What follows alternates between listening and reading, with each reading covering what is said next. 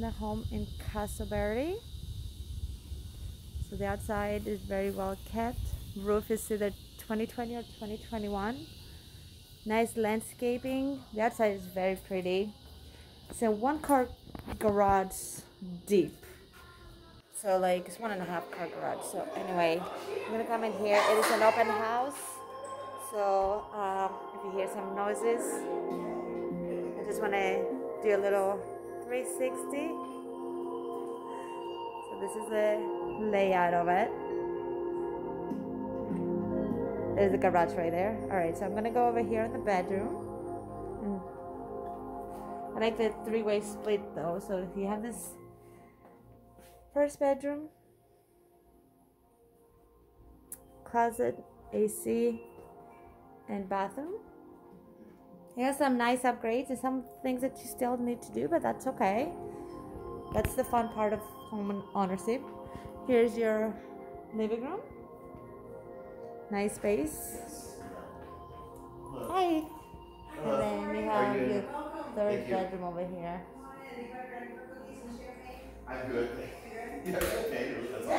That's a lesson. Here's the dining room. And then you have the kitchen. If you have any questions, Thank you.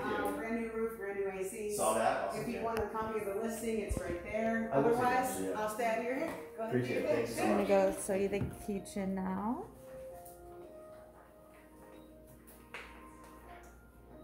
It's nice space. You can actually have enough room to put an island or a rolling island.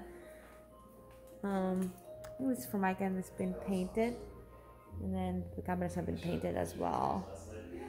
This is all pantry. I know you love this. All pantry.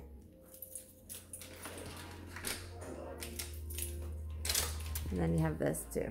All right. I'm gonna go in the master because I don't think anybody went in there. Yay! This is the master suite. It's very pretty. Here's your closet. And then here's the master bath.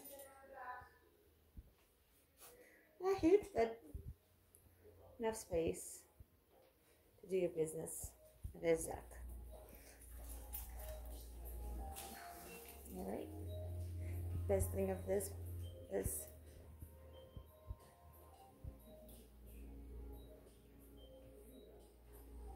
this used to be the patio, but then they enclosed it and made it a family room, which is beautiful.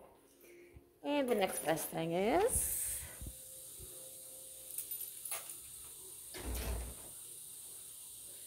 this patio, paved.